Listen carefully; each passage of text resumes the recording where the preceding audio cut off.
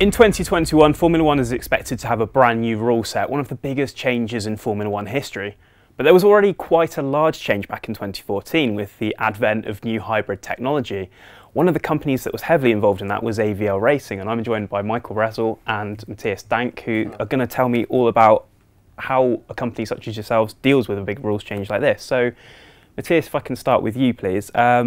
How does AVL prepare for these changes? You were involved with the brake-by-wire technology back in 2014, so what kind of processes do you have in place?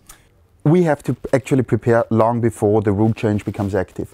In 2014, we wanted to have cars racing, which meant that already in 2013 people needed to do the development. But if we had to do a pre-development on the tools, on the test system side, that meant we already had to start in 2012 our development. That was actually the case.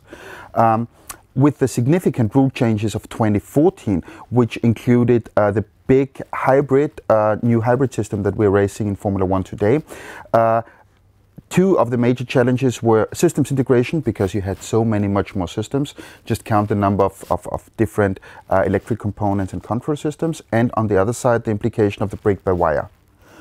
Means for the first time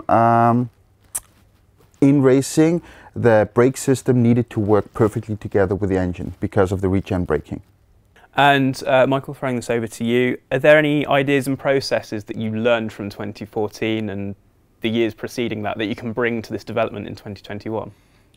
Basically, the way to go is you try to get as much information as possible at a very early stage, try to verify it, piece the puzzle together, speak to as many people you know in the business. We all have to respect there's confidentiality up to the time where it's officially released.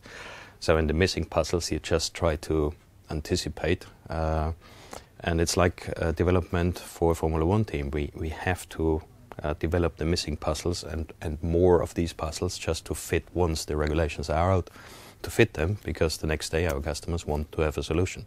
A rules change came into play for 2019, which was biometric gloves for all drivers. You guys work with governing bodies as well as teams, so how does the sort of dynamic change in that regard?